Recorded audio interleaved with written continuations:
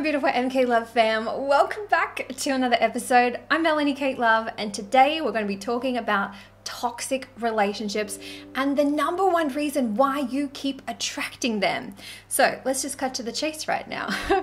You keep attracting these relationships into your life because you are a vibrational match to them. If you truly knew how to love yourself and you make yourself, like literally making yourself a priority every single day, you would start attracting that relationship into your life, not only romantic but platonic as well. You would notice that your vibration would shift. You would then start finding these people becoming magnetically drawn to you. It's absolutely incredible, and it took me a really long time to figure all that shit out. I am someone who suffered from emotional and physical abuse as a child, which then manifested into a 4-year emotionally abusive relationship. That relationship changed everything for me. It broke me down. I didn't even feel that I had a soul anymore. I was just surviving. And if any of you have been in those situations, you know exactly what I'm talking about. It gets really, really bad before it gets really good after you leave it. And yeah, and I didn't realize that that relationship was a vibrational match to me because of the relationships that were mirrored to me in my childhood. And when I saw the dynamics of my parents, you know, you are your environment. You know, that's why I talk about so much in my training, how to heal your emotional pain within 8 weeks, why the first 7 years of your life is so important. It's incredible because it's like the child's brain is in the state of theta. Theta is basically hypnosis. That's why children can have these wild imagination and play for hours with, you know, just like a cereal box, you know? So when the children are in that state, their brain is more susceptible to what's going around them. That then infiltrates their body. Because it's like, you think about the first 7 years. First 7 years, you start building up different layers. You know, the root chakra, the foundations, the sacral chakra, the pleasure center, solar plexus, the personal power, heart chakra, truly loving yourself and other people, throat chakra, being able to communicate and speak up for yourself, your third eye chakra, which is your intuition, and your crown chakra is your connection to a higher power. You know, you're starting to develop all of these different energy centers within your body. When you're in a toxic situation, holy flip, you've already blocked the root chakra already because there may have been fear in the house. Fear is the blockage that comes with a root chakra blockage. It's what I teach in my program. And it's so interesting when you go back to childhood. That's why I specialize in childhood trauma, going to the root of the cause of the problem. You know, it's like, if you truly knew how to flip and love yourself, there is no way you would allow that shithead or that bitch or whoever you're attracted to into your life. There is no way. You know, you have to keep asking yourself, what would my higher self do in this situation? Because some of you are probably in these situations right now and you're like, oh my God, how the hell can I get out of it? Let me tell you that there is hope for you. You have the power to change. There is no one else that is responsible for you. There is no one in this world that's actually going to give a shit about you more than you. You know, it's like you have to start acting as if you matter. You have to know that you are worthy. You need to know that you are fabulous. You need to know that you are lovable because you exist. And everything that you have ever possibly ever wanted is literally on its way to you. You have to trust. You have to surrender to the process to set yourself free and take the inspired action where you start acting like you are amazing. That means something as simple as like, you know, drinking water out of a copper vessel. Like, this is my new thing that, like, is one of my new self-love practices. And when I was up shopping the other day, I saw this. I was like, I'll take 6, thank you. You know, this makes me feel good. Something as simple as drinking out of a cup that sparks joy. You know, like, self-love is actually simple. Most of you just complicate it and be like, self-love to me is booking in for a 4-hour massage on this private island, blah, blah, blah, blah. If that is a vibrational match to you and it's financially viable for you to do it, flip and do it as often as you can. If it's not, start simple. You know, it has to be part of your routine. Okay, so now that we've spoken that you are a vibrational match to this toxic relationship that you were in, I'm hoping that you're not. because that just gets messy, and I just feel for you. So sending you so much love and healing if you are in that stage, and just know that things can get better. Can only get better now. Yeah, it's true. I am living proof that you can go from being in this toxic situation to becoming a vibrational match to the life of your dreams. Okay, let's see what else I've got on my list. Oh yeah, I think I've covered it. All right, let's pull a card for you today. I used this Light Seers Tarot deck from Chris Ann. Let's see what guidance we need. If you're new and you're like, what the hell is this shit? Woman, I've never seen this before. These are tarot cards, and I use it to channel from my angels to see what clarity do you need to know about toxic relationships. All right, let's see what we need to know.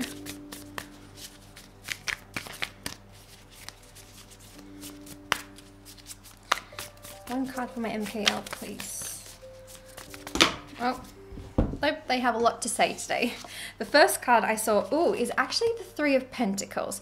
This is an interesting card because the Three of Pentacles, as you can see, there's three people working together to create a macrame. So we've got teamwork. So it's like if you're in the situation or you're out of the situation, whatever the toxic relationship is that, you know, you already know what I'm talking about. If you're in the situation and you have been doing the same thing over and over and over again and you're not getting any results, you have to ask for help. You know, you have to ask for help. Whether that is just telling somebody what's going on or how you're feeling, that's you booking in with somebody to help you transform your pain into the greatest success story that you know it's possible, but you're kind of like, I don't know how to get there. You have to ask for help. That's what this card is reminding you. Now, this card was separate, and there was other cards that came out as well. There's quite a few. I just looked at the clock and it said 7:07. 1, 2, 3, 4, 5, 6. Okay, the 6 cards. Let me just pull the first one. Ooh, the 6th one. Okay, so we've got the Chariot. So it's saying once you ask for help, this is what's going to go down. The Chariot, which is basically fast moving energy. You ask for help, things are going to start shifting. What else is going to take place? Oh, the 10 of Pentacles. So this is basically getting to the stage where you can share your love and your joy. Oh, you know that song, do you believe in life after love? I can dance. Do you believe in love? So share. Okay. So once you ask for help, the energy is going to start moving quickly. You're going to be able to share your joy or share some type of community feeling. But the 10 of Pentacles is actually kind of like a relief. Not relief, well, I'm reading it as relief in this one, like relief that you are on the right path and you're finding your soul tribe. You're finding people to build you up. Okay, let's see what else we've got. Okay, the Two of Swords. This isn't the best one. This Two of Swords basically is a stalemate. It's basically somebody who is stubborn. I'm sure that rings a couple of bells for you. It's someone who's stubborn. So maybe you've now found the right people to help you. You've got the movement and now you're freaking the fudge out and you're like, oh my God. You know, it's like the fear comes in again. You go straight to the bottom of the emotional guidance scale. Okay, what else have we got? The Four of Pentacles. So this is like hoarding. So this is like it's scaring you and now you're freaking out and you're like, I don't know if I can do this. I don't know if I'm ready. You kind of get a glimpse of that and the angels are like, hold on, let's see what the next one is. Okay, Six of Wands. This is victory, a massive celebration.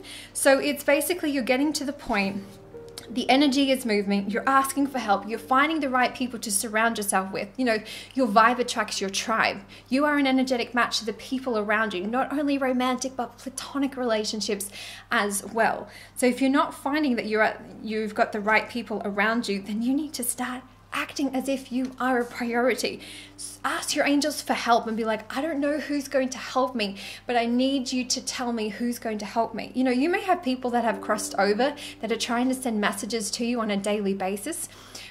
Usually if you're freaking out and you're not in the right vibration, they usually come in your dreams. So maybe start keeping a dream journal. Okay, what else do we have? The Devil. Okay, so there's a lot of fear. Okay, which is normal. As you're moving from this toxic relationship and learning to heal and to learn to love yourself and asking for help, it is scary. You know, every single time I jump on a healing breakthrough strategy session with one of you guys, my beautiful MK Love fam, whenever you jump on those calls, oh my gosh, I can feel the vibration of whoever I'm about to chat to, who's waiting in my virtual meeting room, freaking out, going, what the fuck am I doing? Oh my gosh, I can't believe I'm about to tell Mel. Like, she's a complete stranger, but I watch her on YouTube and follow her on Instagram, but she, you know, she's still a stranger, but I can't believe I'm about to tell her my deepest, darkest secrets. I don't know if I can do it. I don't know if I can do it. And some of you freak out so much that you cancel the call. And I'm like, what? No, you went from a freedom lover to a fear junkie. It's like, then I'm like, okay, I surrender to the process. You must not be ready yet. So it's like, and then I heard that song, you try your best, but you don't succeed. It's like, yeah, you have to keep trying. You know, there's no such thing as failure.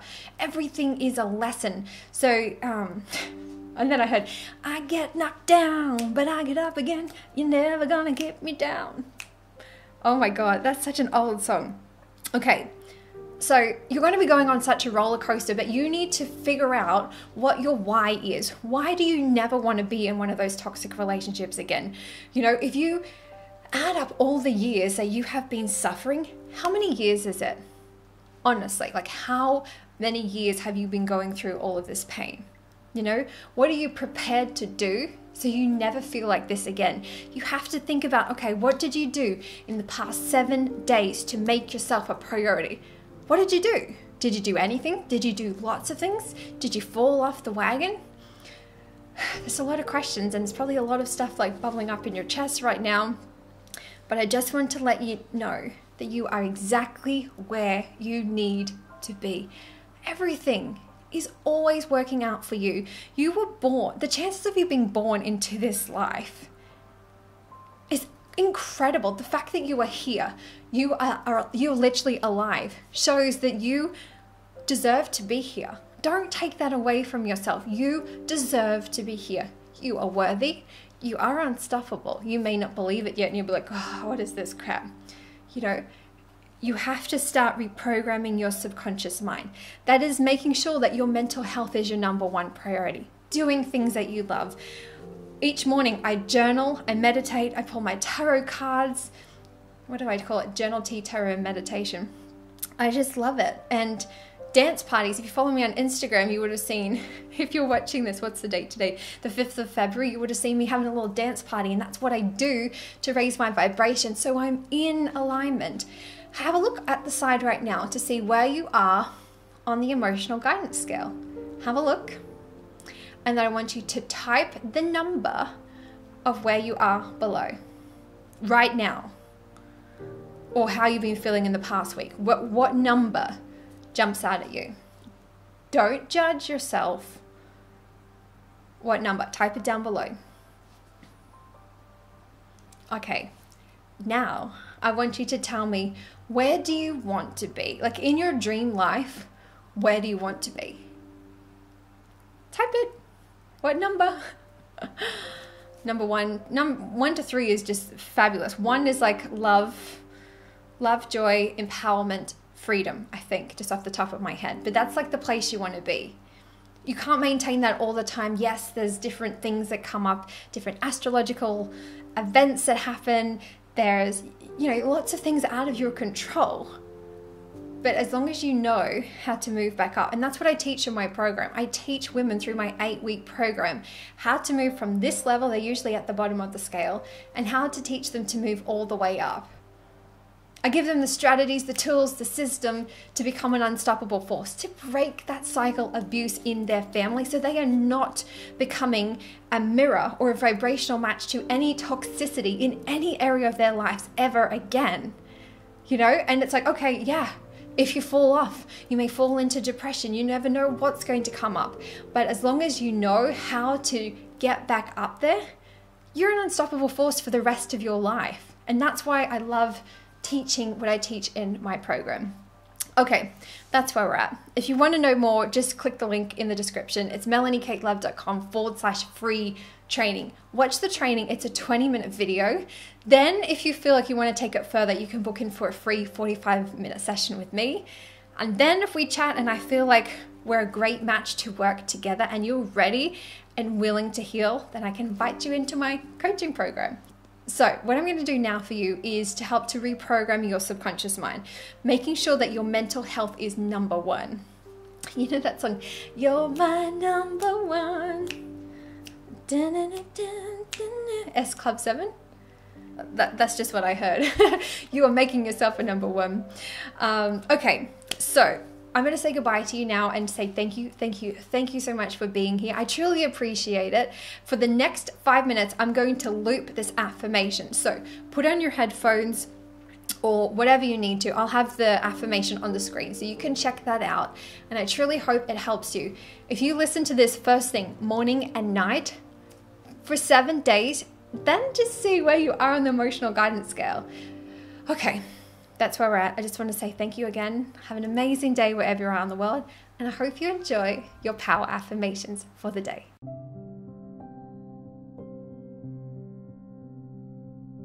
I am so happy and grateful now that I am in the process of positive change. Everything is always working out for me.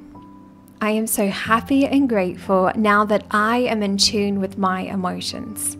I understand that each emotion is a direct reflection of where I am and where I want to be. I am so happy and grateful now that I stand up for myself. I am strong, courageous, and express myself in a powerful way. I am so happy and grateful now that I have released anything or anyone that no longer serves my highest good. I surrender to the process and set myself free. I am so happy and grateful now that I put in boundaries that protect my body, mind, and soul. I understand that this is necessary for my own sanity and allows me to protect my energy. I am so happy and grateful now that I listen and follow my intuition. Life continues to improve for me, and I love knowing that I am divinely protected. I am so happy and grateful now that I am open-minded to all the infinite possibilities of the universe. I am so happy and grateful now that I am in the process of positive change. Everything is always working out for me. I am so happy and grateful now that I am in tune with my emotions. I understand that each emotion is a direct reflection of where I am and where I want to be. I am so happy and grateful now that I stand up for myself. I am strong, courageous, and express myself in a powerful way. I am so happy and grateful now that I have released anything or anyone that no longer serves my highest good. I surrender to the process and set myself free. I am so happy and grateful now that I put in boundaries that protect my body, mind, and soul. I understand that this is necessary for my own sanity and allows me to protect my energy. I'm so happy and grateful now that I listen and follow my intuition. Life continues to improve for me, and I love knowing that I am divinely protected. I am so happy and grateful now that I am open-minded to all the infinite possibilities of the universe. I am so happy and grateful now that I am in the process of positive change. Everything is always working out for me. I am so happy and grateful now that I am in tune with my emotions. I understand that each emotion is a direct reflection of where I am and where I want to be. I am so happy and grateful now that I stand up for myself. I am strong, courageous, and express myself in a powerful way. I am so happy and grateful now that I have released anything or anyone that no longer serves my highest good. I surrender to the process and set myself free. I am so happy and grateful now that I put in boundaries that protect my body, mind, and soul. I understand that this is necessary for my own sanity and allows me to protect my energy. I am so happy and grateful now that I listen and follow my intuition. Life continues to improve for me, and I love knowing that I am divinely protected. I am so happy and grateful now that I am open-minded to all the infinite possibilities of the universe. I am so happy and grateful now that I am in the process of positive change.